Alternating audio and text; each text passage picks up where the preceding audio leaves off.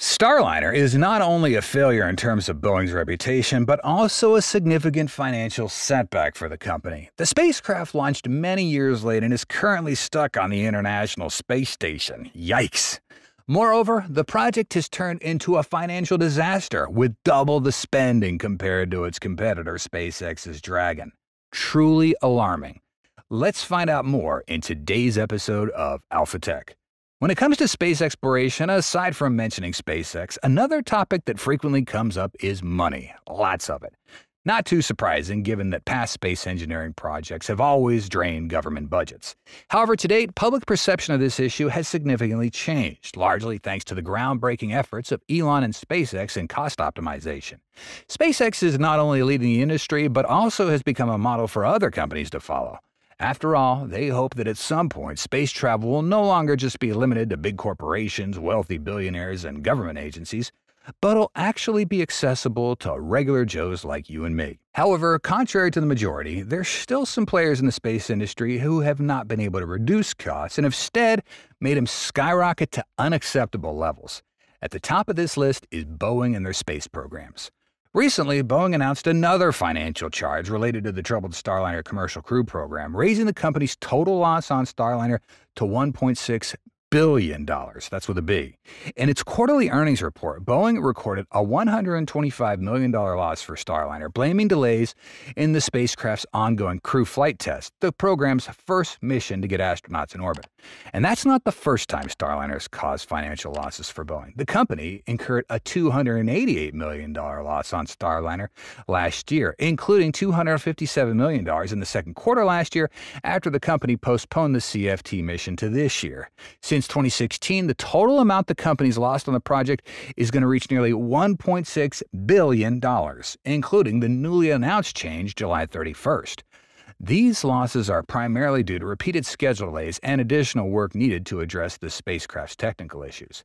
Looking back a decade when NASA awarded Boeing a $4.2 billion contract to build Starliner, the spacecraft was initially expected to be ready to carry astronauts into space by the end of 2017.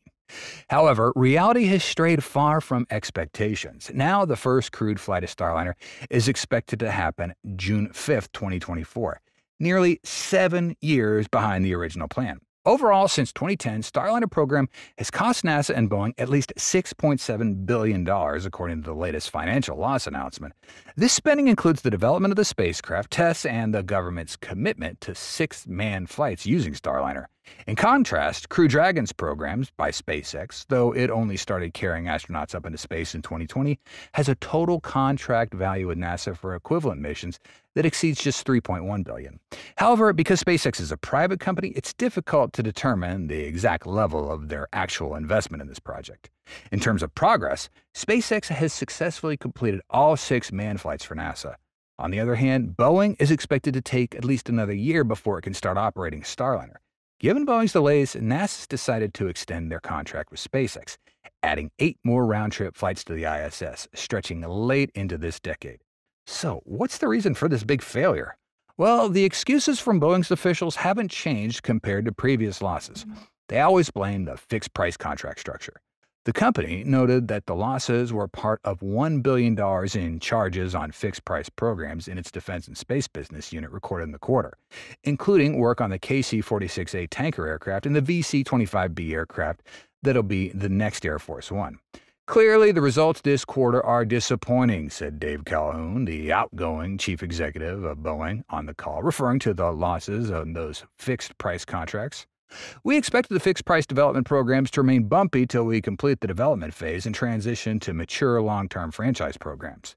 That's made Boeing wary about taking on future fixed-price work in that business unit. Based on the lessons we learned in taking on these fixed-price development programs, we've maintained contracting discipline for all future opportunities, he said. Boeing has not ruled out additional losses on Starliner in the future, particularly as the first operational mission, Starliner 1, gets delayed from February 2025 to no earlier than August 2025. The risk remains that we may record additional losses in future periods, the company said in an SEC filing. But the reality we see is quite different. Take a look at SpaceX. They've excelled with fixed-price contracts, which NASA uses for certain elements of Artemis, aimed at sending astronauts to the moon. For example, NASA selected SpaceX and Blue Origin, the space company owned by Jeff Bezos, for fixed-price contracts to develop crewed lunar landers. SpaceX also got a fixed-price contract to provide NASA with a vehicle to deorbit the ISS at the end of its lifespan. This really shows how Boeing's performance is increasingly getting worse. With the Starliner program, Boeing had begun developing spacecraft periodically since the 60s, but those who worked there in the 60s, they're no longer there. So the organization's institutional knowledge has been lost. Additionally, Boeing is considering exiting the space sector because in reality, space is not a major source of revenue for Boeing.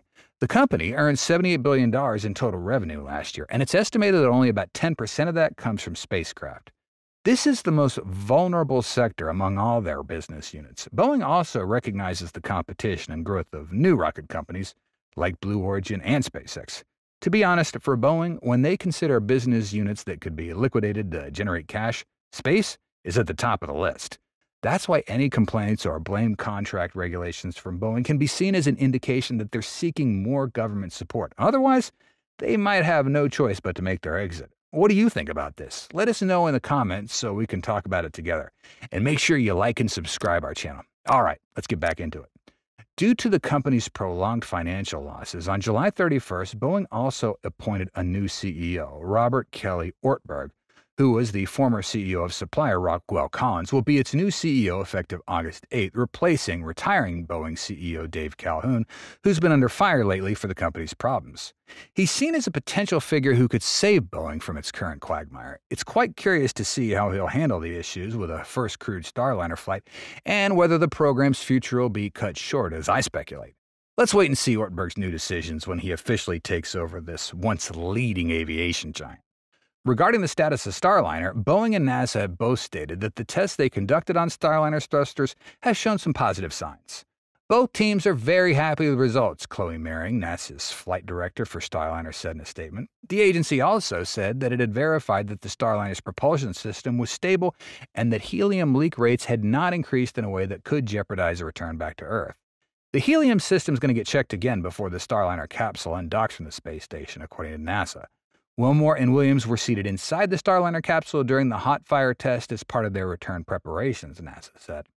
The thrusters are crucial for maneuvering the spacecraft in orbit, such as when the capsule approaches the space station and when it backs away from the outpost during the undocking process. The capsule's reaction control thrusters are also used to guide it into the proper position before a different set of engines gets fired to begin the journey out of orbit. The in-orbit Starliner test came weeks after work on the ground using a test engine at NASA's White Sands Test Facility in New Mexico. Teams subjected that engine and thrusters, which were developed for future Starliner flights, to conditions similar to those that the capsule experienced on its way to the space station.